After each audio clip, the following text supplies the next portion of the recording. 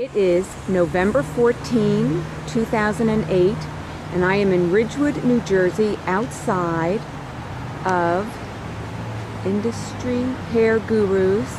How are you? Hi Tabatha, I'm Maggie Mulhern, Modern Salon Magazine. It is so nice to meet you. Do you want to do the tour first? Sure, let's go ahead. Follow you. Literally following you. Literally following me. Front desk, hub of everything. And we are here, as I mentioned, in Ridgewood, New Jersey, and I understand there's a big article about you in the paper today. There is, it's really nice. The Hackensack Hospital in New Jersey contacted me about doing a little girl, 17 years old. She's going back to school. She just went through leukemia and lost all her hair. So she wanted me to cut her wig, which was very nice that they asked me.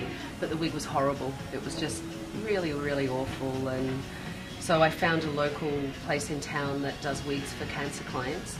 They donated a wig and she came in and I cut her wig for her. So now her wig is fabulous. Now her wig is fabulous. She looked amazing. She was really sweet. And now I'm setting up a foundation for children that can't afford wigs after they've gone through chemo and radiation, and we're setting up a foundation to make sure that they have wigs. So come on back, this is the shampoo area. We're nice and small, which is how I like it. I like to control everything, so I like salons. I know all my clients, my staff know all the clients that come in. It's a relaxing experience to come here, and that's how it should be. So I have 9 staff. We're a nice small salon. We make sure that everyone is very hands-on. The good old hub back here with laundry and mixing room and all the fun things.